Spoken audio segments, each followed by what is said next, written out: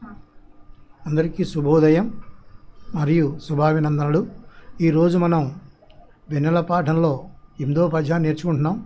అయితే వెన్నెల కవి ఎర్రన, ఈయన ఎర్రాప్రగడ అంటారు.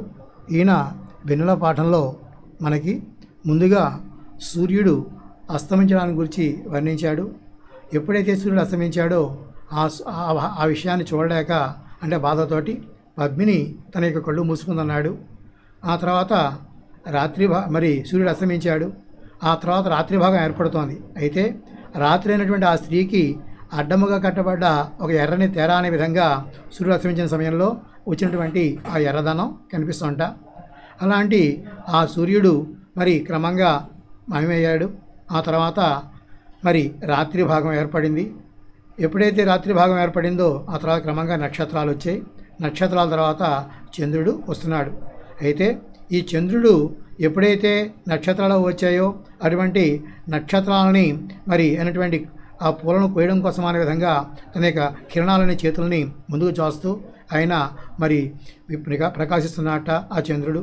అలాంటి ఆ చంద్రుడు క్రమంగా ఆకాశం అంతా వ్యాపించాడు. ఆ తర్వాత మరి ఆకాశంలో రకరకాలుగా మరి వెన్నెల యొక్క ప్రభావం చేత మరి జరుగుతోంది. వెన్నెల ఎప్పుడైతే అంతటా ఆక్రమించిందో ఆ సమయంలో వెన్నెల కారణం చేత చంద్రుడు ఆకాశంలో ఎలా ఉన్నాడంటేట చుట్టలుగా చుట్టుకున్నటువంటి ఒక అది శేషపానుప అనే విధంగా కనిపిస్తున్నట్ట. అలాంటి ఆ చంద్రుడి మధ్యలో ఉన్నటువంటి ఆ మచ్చ ఏదైతే ఉందో అది విష్ణువులా కనిపిస్తుంట. అలాంటి ఆ చంద్రుడు క్రమంగా మరి ఇంకా విజృంభిస్తూ మరి ఆ కారణం చేత దాని లోపల ఉన్నటువంటి పూలలో ఉన్నటువంటి ఆ దళసరి రేకులు ఏవైతే ఉన్నాయో పుప్పొడి రేకులు అవి కూడా మరి బాగా దళసరెక్కి తేనెలు పొంగుతూ ఆ పొచ్చి మీద వాలేటువంటి ఆ పద్మాలకు మిక్కిలి ఆనందాన్ని కలిగిస్తున్నాయట. ఆ తుమ్మిదలకు ఆనందాన్ని కలిగిస్తున్నాయట. మరి ఆ తర్వాత మరి కంటిన్యూ మనం చూద్దాం. కరగెడు నవచంద్ర కాంతోపలంబుల తలజు సోనలగడు దళము కొనుచు చెట్టుల చకోర సంచయముల ఎరకల గర్వంపు దాటుల గడలు కొనుచు విరియు కైరవముల విపుల రంధ్రములపై దీవ్రంబుగా క్రమ్మి తిప్పుకొనుచు గామినీ జనముల కమనీయ విభ్రమ స్మితకాంతి లహరుల మెండుకొనుచు పొదలి చెదల బొంగారి పొంగారి మించి దిశలు ముంచి అభినుతేందు చంద్రికాంబోదియ కిలంబు నీట నిట్టలముగ నిట్టబొడిచే. చూడండి, ఇక్కడ కరగెడు నవచంద్ర కాంతోపలంబుల తరచు సోనులకడు దళము కొనుచు చెట్టుల చకోర సంచయముల ఎరకల గర్వంపు దాటుల గడలు కొనుచు విరియు కైరవముల విపుల రంధ్రములపై తీవ్రంబుగా క్రమ్మి తిప్పుకొనుచు కామినీ జనముల కమనీయ విభ్రమ స్మితకాంతి లహరుల మెండుకొనుచు పొదలి జదర పొంగారి మించి దిశలు ముంచి అభినుతేందు చంద్రికాంబోదియ కిలంబు నీట నెట్టలముగా నెట్టబొడిచే. ఇక్కడ ఏం చెప్తున్నాడంటే మరి చంద్రుడు అంతటా వ్యాపించాడు, తన యొక్క వెన్నెలని విస్తరింపజేస్తున్నాడు. ఆ కారణం చేత ఆ చంద్రుడు అందుచేత కూడా పగలబడుతున్నాడు. అలాంటి ఆ చంద్రుట ఏం చేస్తున్నాడంటేట అక్కడ రాత్రి సమయంలో కొత్తగా చంద్రకాంత శిలను ఉంటాయట. ఆ రాళ్ళు ఏమవుతాయంటే మరి ఈ చంద్రుని యొక్క కిరణాల చేత అంటే వెన్నెల పడ్డం చేత వెన్నెల యొక్క తుంపుర్లు పడ్డం చేత అవి కాస్త తడిచి ఏమవుతాయంటే కరిగిపోతూ ఉంటాయట. అయితే అదే చెప్తున్నాడు ఇక్కడ. కొత్తగా ఏర్పడినటువంటి చంద్రకాంత శిలలు ఏవైతే ఉన్నాయో అలాంటి అవన్నీ కూడా ఈ వెన్నెల యొక్క తుంపురుల చేత మిక్కిలిగా అవి ఏమవుతున్నాయి తడవబడుతున్నాయట. అంతేకాకుండా చక్కగా ఆకాశంలో చకోర పక్షులు చాలా సముదాయంగా అంటే గుంపులుగా బయలుదేరుతున్నాయట. అవి బాగా ఎగురుకుంటూ వెళ్తూ ఉంటే వాటి యొక్క గర్వంతో కొన్ని కదలికలు అయితే ఉన్నాయో వాటిని ఎక్కువ చేస్తూ ఉంటా ఈ వెన్నెల. ఏం చేతంటే అవి వెన్నెల కారణం చేత చీకటి లేదు చక్కగా అవి ఆ వెన్నెలను చూసుకుని ఆ వెన్నెట్లో చక్కగా విహరిస్తున్నాయి. అంటే చాలా ఎటువంటి ఆటంకము లేకుండా చాలా చక్కగా ఆకాశంలో ముందుకు పోతూ ఉన్నాయట. అంతేకాకుండా ఆ కైరవ పూలు ఉన్నాయి, తెల్ల కలువు పూలు ఉన్నాయి. ఆ కలువు పూలు ఏం చేస్తున్నాయట మరి అవి క్రమంగా ఈ చంద్రుని చూడగానే విచ్చుకుంటూ ఉంటే అప్పుడు ఈ చంద్రుడు ఆ రంధ్రంలో మీద తన యొక్క చక్కగా అంతటా కూడా ఆవరిస్తున్నట్ట. ఆ వెన్నెల చేత ఆవరించి క్రమంగా ఆయన వైపు తిప్పుకుంటున్నట్ట అది పువ్వులని కైరవాలని. అంతేకాకుండా ఆడవాళ్ళు స్త్రీలు ఎవరైతే ఉన్నారో వాళ్ళంతా కూడా చక్కని ఆభరణాలు ధరించారు.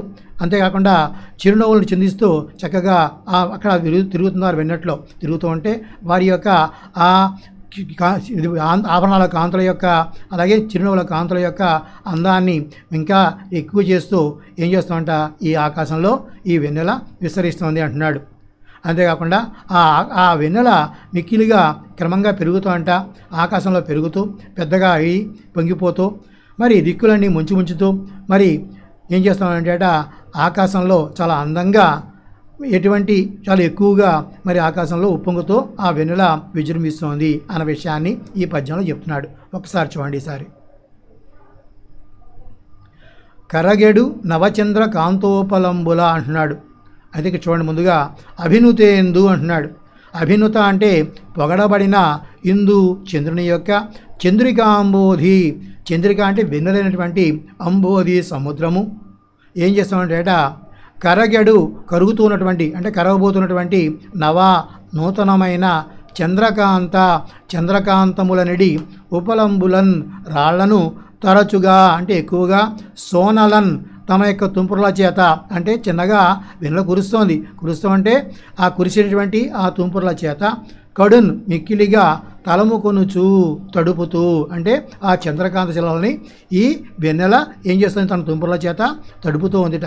అంతేకాకుండా చెట్టుల అంటే చెట్టుల అంటే చాలా వేగంగా కదిలేటువంటి చకోర సంచయముల చకోర పక్షుల యొక్క సమూహముల యొక్క ఎరకలన్ అంటే ఆ కదలికలను మరి ఎరకలంటే ఆ రెక్కల యొక్క గర్వంపు దాడులను అంటే గర్వంతో ఉన్నటువంటి వాటి యొక్క కదలికలను కడలు కొనుచు ఎక్కువ చేస్తున్నాడు. అంటే ఆ చకోర పక్షులు ఈ వెన్నెట్లో ఎలాంటి ఆటంకము లేకుండా చాలా చక్కగా విహరిస్తూ ఉన్నాయట ఆ చకోర పక్షులు.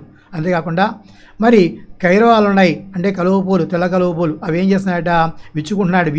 విచ్చుకుంటుంటే విపుల రంధ్రములపై, విపుల అంటే విచ్చుకున్నటువంటి పెద్దగా ఏర్పడినటువంటి ఆ రంధ్రముల మీద అంటే ఆ పువ్వు విచ్చుకోగానే ఎప్పుడైతే ఖాళీ భాగం ఏర్పడుతుందో దాని మీద తీవ్రంబుగా క్రమ్మి ఎక్కువగా ఆవరిస్తూ త్రిప్పుకొనుచు ఉంటుంట. ఎప్పుడైతే ఆవరిస్తుందో ఏం చేస్తున్నాడు ఆ చంద్రుడు వాటి మీద పడి ఆ వెన్నెలను కురిపించేస్తూ తన తిప్పుకుంటున్నట్ట ఎవరు ఈ చంద్రుడు. అంతేకాకుండా కామినీ జనముల స్త్రీల యొక్క కమనీయ అందమైనటువంటి విభ్రమ ఆభరణముల యొక్క స్మిత చిరునవ్వుల యొక్క కాంతిలైనటువంటి ఆ కెరటాలని మెండుకునుచు ఎక్కువ చేస్తూ అంటే ఆభరణాలు వేసుకున్నారు, చక్కగా చిరునవ్వులు నవ్వుతూ ఆ వెన్నెట్లో తిరుగుతున్నారు. అలాంటి వారి యొక్క ఆభరణాల యొక్క కాంతిని అలాగే వారి చిరునవ్వుల కాంతిని కూడా ఎక్కువ చేస్తూ అంట ఏది ఈ వెన్నెల. అలాంటి ఆ వెన్నెట్లో పొదలి అంటే పెరిగి చెదలన్ ఆకాశంలో పొంగారి అంటే ఎక్కువతో వృద్ధి చెందుతూ మించి అంటే ఎక్కువతో దిక్కులు ముంచి అన్నిటా కూడా ముంచివేస్తూ అన్ని దిక్కుల్ని కూడా వ్యాపిస్తూ మరి అఖిలంబు సమస్తము కూడా నీటన్ అందముగా నిట్టలముగా అధికముగా నెట్ట ఒడిచి ఆ వెన్నెల ఉప్పొంగిపోతూ ఉందుట. అది చెప్తున్నాడు. మరొకసారి చూడండి. అభినుతేందు అంటున్నాడు.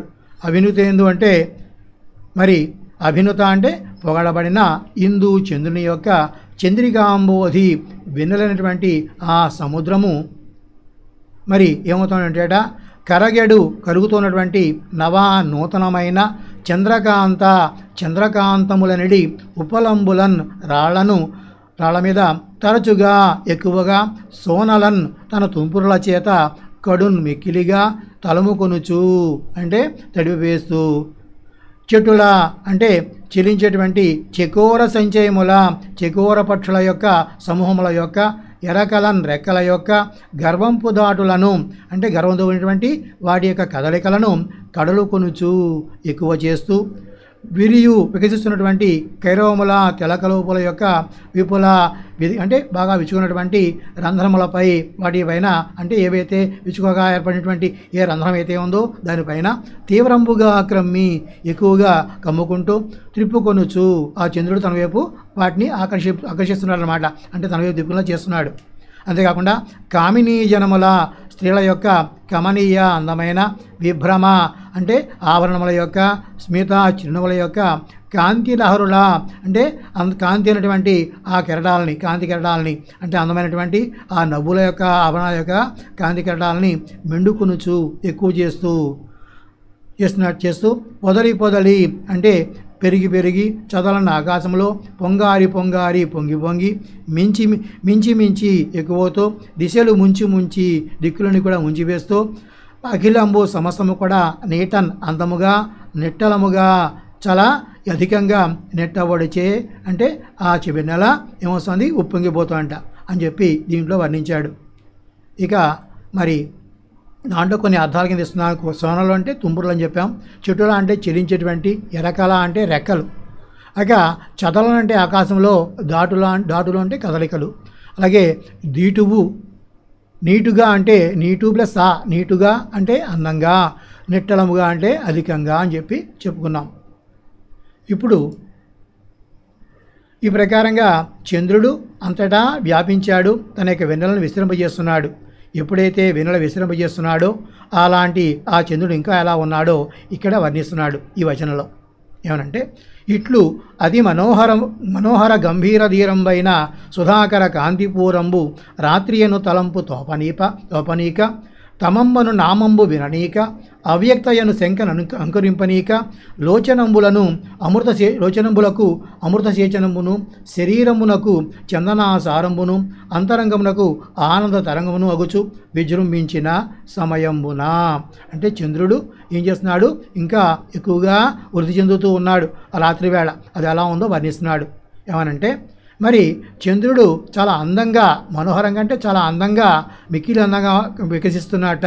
అంతేకాకుండా చాలా నిండుగా వ్యాపిస్తున్నాడు. నిండుగా ఉన్నాడు చంద్రుడు, బాగా పెద్దగా అయిపోయాడు, నిండుగా ఉన్నాడు. అంతేకాకుండా ధీరం అంటే తన మనసును స్థిరం చేసుకుని ఎలాంటి భయములు ఎంకు లేకుండా చక్కగా అంతటా వ్యాపిస్తూ ఉన్నాడు. అంటే మనం ఎక్కడికైనా వెళ్ళాలంటే ఏం చేస్తూ ఉంటాం, ఎలాంటి భయం లేని చోటకైతే ఈజీగా వెళ్తాం, భయం ఉన్న చోటైతే కొంచెం జంకుతో వెళ్తాం. ఇక్కడ ధీరం అంటే మనసు స్థిరం చేసుకుని ఎలాంటి భయం లేకుండా ఆ చంద్రుడు ఆకాశం అంతా కూడా పూర్తిగా విస్తరిస్తున్నాడు. దాన్నే ధీరం పైన అంటున్నాడు, అంటే స్థిరముగా విస్తరిస్తున్నట్ట. అలాంటి సుధాకర కాంతి పూరంబు ఆ చంద్రుని యొక్క కాంతి సమూహము రాత్రియను తలంపు, రాత్రి అనేటువంటి ఆలోచన తోపనీక కలగనీయకుండా తమంబను చీకటియను నామంబును పేరును విననీయకుండా అవ్యక్తయను అంటే పరమాత్మయము అనేటువంటి శంకన్ ఆలోచనను అంటే అనుమానాన్ని అంకురింపనీక అంటే ఎవరి మనసులో కూడా కలగనీయకుండా లోచనంబులను కాదు లోచనంబులకు అమృతసేచనంబును అంటే కళ్ళకు అమృత వర్షాన్ని కురిపిస్తున్నాడు. అంటే కళ్ళ మీద మరి అమృత వర్షాన్ని కురిపిస్తూ ఉంటే ఏ ప్రకారంగా ఎలాంటి ఇబ్బంది లేకుండా చక్కగా ఉంటుందో అలాగా చేస్తున్నట్ట. శరీరమునకు అంటే శరీరానికి చందనాసారంబును గంధపు వర్షం కురిపిస్తున్నాడు అనే విధంగా చేతంటే శరీరానికి చందనం పూసుకుంటే ఏ ప్రకారంగా చల్లగా ఆనందం కలిగిస్తుందో అలాగా ఈ చంద్రుడు కూడా వెన్నెల్లో ఉన్నట్ట. అంతేకాకుండా అంతరంగమునకు అంటే మనస్సుకి ఆనంద తరంగమును అంటే ఆనందం కలిగిస్తున్నట్ట. అలాగా ఈ చంద్రుడు విజృంభించిన సమయంలో ఆయన విజృంభించి ఆకాశంలో అంతా కూడా ఉప్పొంగాడు. అంటే ఈ ప్రకారంగా చంద్రుడు మరి విస్తరిస్తున్నాడు అని చెప్పి దీంట్లో వర్ణించాడు. ఒక్కసారి చూడండి. ఇట్లు ఈ విధంగా అతి మిక్కిలి మనోహరమైనటువంటి గంభీర ధీరంబైన, గంభీర అంటే నిండైనటువంటి, ధీరంబైన అంటే స్థిరముగా ఎలాంటి జంకు లేకుండా చాలా ధైర్యంగా విస్తరిస్తున్నటువంటి సుధాకర చంద్రుని యొక్క కాంతిపూరంబు అంటే కాంతి సమూహము రాత్రి అయినటువంటి తలంపు ఆలోచన తోపనీక కలగనీయకుండా తమంబను చీకటైనటువంటి నామంబును అంటే పేరును విననీయకుండా అంటే ఇక అవ్యక్తయను పరమాత్మయమైనటువంటి శంకన్ అనుమానాన్ని అంకురింపనీక ఎవరికి కూడా కలగనీయకుండా లోచనంబులకు కళ్ళకు అమృతసేచనంబును అమృతం కురిపిస్తున్నాడు అనే విధంగాను శరీరానికైతే చందనాసారంభును గంధపు వర్షాన్ని కురిపిస్తున్నాడా అనే విధంగాను అంతరంగమునకు మనస్సునకు ఆనంద తరంగమును అంటే ఆనందాన్ని మరి తరంగాలుగా మరి కలిగిస్తున్నాడా అంటే ఎక్కువ చేస్తున్నాడా అనే విధంగాను విజృంభించిన సమయంలో ఆ చంద్రుడు ఉన్నట్ట. ఇక ఒకసారి దీంట్లో చూడండి. అవ్యక్త అని అంటే అవ్యక్తమను, ఇక్కడ పరమాత్మ, అవ్యక్త అంటే పరమాత్మ అనేటువంటి అర్థం. చందన ఆసారము, చందనాసారం అంటే గంధపు వర్షము అని చెప్పాడు. ఇక పర్యాయ పదాలు వచ్చేసరికి కౌముది అంటే వెన్నెల, చంద్రిక అంటే చంద్రిక జ్యోత్స్న. కౌముది అంటే వెన్నెల, చంద్రిక జ్యోత్స్న. తమస్సు అంటే చీకటి, ధ్వాంతము, తిమిరము. కౌముది అంటే వెన్నెల, చంద్రిక జ్యోత్స్న. తమస్సు అంటే చీకటి, ధ్వాంతము, తిమిరము. మరి ఈ ప్రకారంగా మనం ఈ వెన్నెల పాఠాన్ని మరి పూర్తి చేసుకున్నాం. ఈ పాఠంలో ఏవైతే ఇంకా ప్రతిపాదాలు ఇచ్చామో వాటిని, ఇక మరి ఏవైతే పర్యాయపదాలు ఇచ్చామో వాటిని కూడా అందరూ కూడా చక్కగా నేర్చుకుని మరి సిద్ధం కావాలి. ప్రతిదీ కూడా ఏ తప్పులు లేకుండా వచ్చే వరకు కూడా ప్రాక్టీస్ చేసుకోవాలి. మరి సెలవు.